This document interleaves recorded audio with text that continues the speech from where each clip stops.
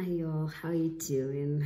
I think that will be my new intro for these cards that I will be doing. But anyway, so today's card is from Hebrews 13 verse 6, which says, "The Lord is my helper, I will not be afraid."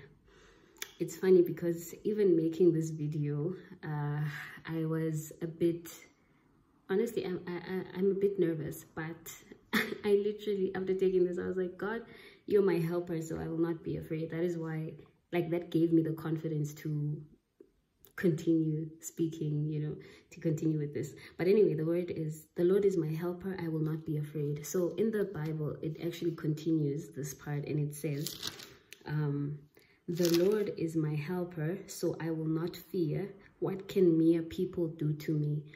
Personally, I've struggled a lot with fearing people, fearing what they will say about me, fearing, you know, being gossiped about, being talked about.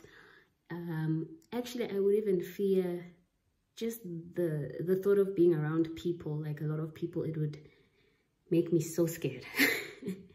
And honestly, I think it stems from the fact that, you know, the world is just a wicked place. And a lot of things happen to good people, a lot of things happen to bad people, you know. So that was a fear that I've always carried with me, like fearing people, fearing, you know, even people staring at me. I was like, why are you looking at me? Okay. But instead of like me just saying, why are you looking at me? I would have this fear in me. But then God said, relax, I am your helper. I am here to help you. And God is really there to help you if you call on him. So God wants you to call on him when you need his help.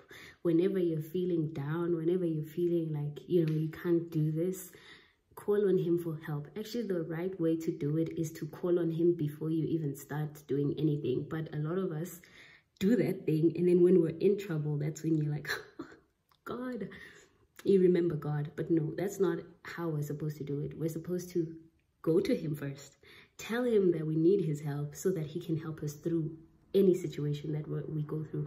But even then, let's say you've done something and you need his help, call on him. He's always there to help. He never specified here that you can only call for me if maybe you've done this and this, because remember that we are loved by God because of Jesus. He loves us regardless because of Jesus Christ, who died for us on the cross. So he never put any limitations on helping us. He didn't say, I will only help you if, you know.